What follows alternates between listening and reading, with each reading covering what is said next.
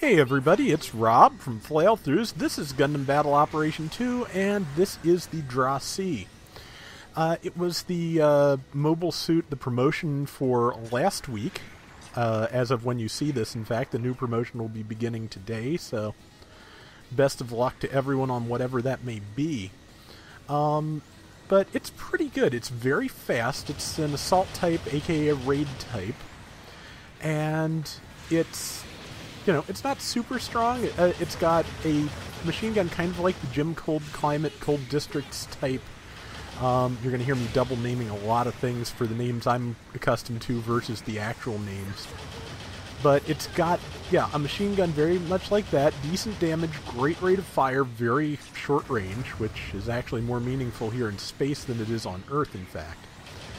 And it's also got the Easy 8's Beam Saber Lunge. Well, plus, as you can see, that was a tremendous amount of distance traveled. And I'm taking a bunch of hits, but I'm going to get one more lunge in on that thing before I get murdered. I think I did damage, but I'm not sure. This is actually the level 1, which is a 200 pointer, and it is in a either 250 or 300 room. I know it was too much room for the mobile suit, but I really wanted to try this, and I could not find anything better. Just by luck, one of the enemies disconnected, so that's going to give us a little bit of an edge that will probably make up for my, low cost and fragility. But the other thing that this can do, this was my first round with it, so you're not going to see me making, really great use of it, but I'm getting a little bit more hang of it, is it has the forced injection skill to the same level that the Thunderbolt Gundam and Psycho Zaku do. So if you watch my boost gauge, just like that, I can just shift and start thrusting in another direction, and it maybe costs me 10% of the gauge. This thing has a lot of pickup, so I'm really rather fond of that. Missed with the Sturmfaust. I have disadvantage against this, so it's a general, but I was doing pretty good damage against it anyway. Decided to move in on that, but it was too late, so I am in, time to roll out of the way of the support fire, because that would have been bad. Since the question came up with somebody I was playing with today, in case you didn't know this, friendly support fire can hurt you. It cannot kill you. It can leave you with one hit point, but it can hurt you, so watch out. And of course it can also leave you stunned, so if there are enemies outside of the area of effect that see you there crouching with one hit point, you're dead. But I like this thing, and that Beam Saber Lunge is just tremendous. I think it's justified in space, both by the fragility of this thing and by the fact that there's a lot more ground to cover in space. But, so it's time for me to try and kill this thing, which, let's see if I can do it. Nope, that was actually far too close. This thing has enough wind-up that was not good. But, almost. Let's see who kills who first. Good time for me to be shifting about, because I'll be a little bit harder to hit that way. I have the controls set up the same for Earth and for space, which is probably a mistake since I have those custom controls that move boost to my to L1. Because in space that means that ascend is X and descend is L2. Not exactly intuitive. I've gotten used to it and I'm okay with it, but it's probably just not as, I'm probably just not ever going to be as natural on that control scheme as I am any other way. As anybody else would be, rather. Because it's just that,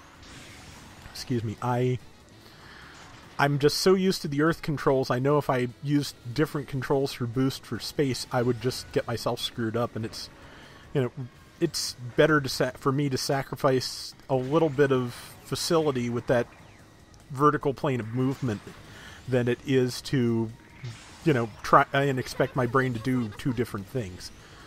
Okay, so there's an awful lot of enemies here, and, I'm trying to get in on them without getting surrounded, and it's not going so well so far.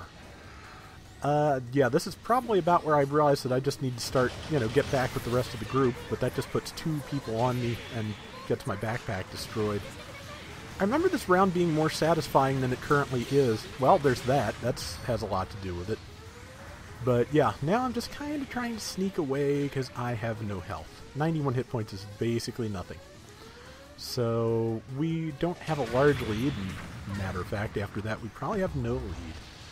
But yeah, I like this thing, and when it's in a level-appropriate room, like I eventually did get with one, it can do some real damage. So here's hoping you got it. It was only a 2-star, and I'm pretty sure it's going to stay in rotation, so I don't think it's going to be too tough to get a hold of.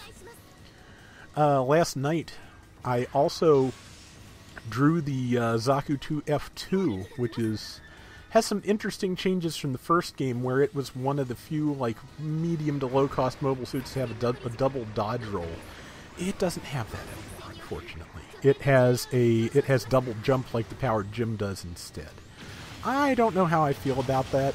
I would have rather had the dodge roll, I think, for obvious reasons, but that's just how it is.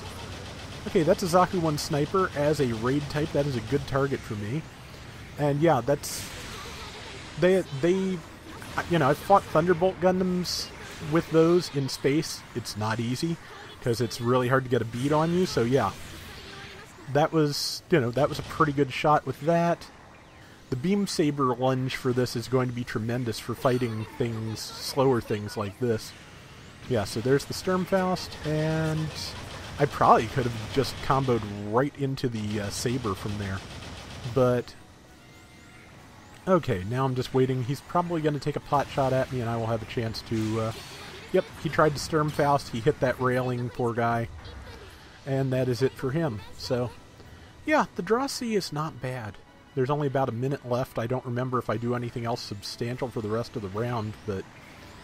yeah, it kind of does remind me of the Gym Cold Climate a lot, just because of the short-range gun, the, backup explosive, and...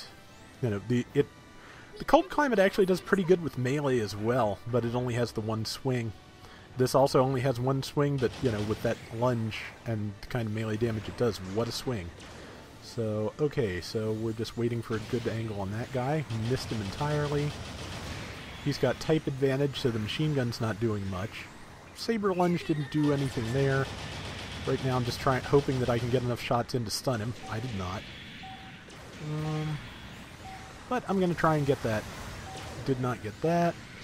You can cancel out of the lunge, I believe, so don't be afraid to boost cancel if you've gone the wrong way or gone too far out of your way or whatever.